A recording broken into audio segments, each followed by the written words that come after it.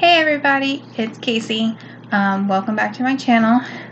So this week I am unboxing my new wallet from Fossil that I received yesterday in the mail.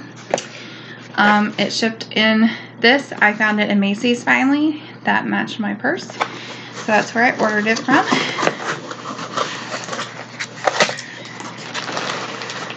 And it's just in this plastic thing. Oh, so it's in another plastic.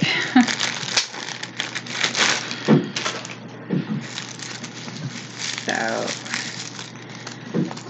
this is what it looks like. It has a zipper pocket on the back. It has that RFID so people can't steal your credit card information. It does have a pocket here, which is one reason why I wanted to order it.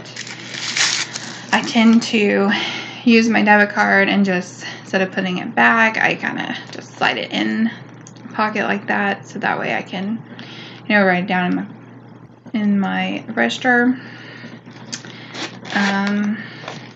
It's like a mini clutch. Plastic in it. So it has 12, I don't know, it's kind of black, can't really see it. It has 12 credit card holders. It has slots behind the credit card holders, and then that. It also has a zipper pouch in it. So when I originally started looking for a purse, I saw this color and I really liked that pop of color, but I couldn't find this in a purse, so I went ahead and got this, which you can see the background on the wallet matches the purse. So I'm really excited to start using these together. I tend to just carry this into Walmart or the gas station if it's a really quick in and out. So I definitely use this a lot. I think one other thing that I might really like in a clutch wallet type thing is if it had a clasp on both sides so that I could do like a crossbody. I think that would really come in handy. But I didn't see any like that that were this size. I saw some crossbody like phone, and I just put my phone in my back pocket or in my purse.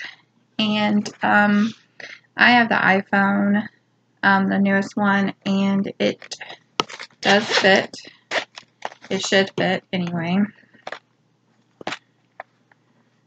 Yeah, it doesn't fit as neatly, like it'll still close, but because I have a case on it.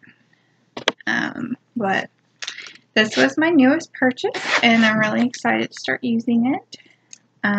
So next week I will be doing a review on my purse that I bought and on my wallet to see, see how I'm liking it, see everyday use, does it hinder things that I do normally. So hopefully that'll be really helpful to you guys, and I will catch you later. Thanks for watching.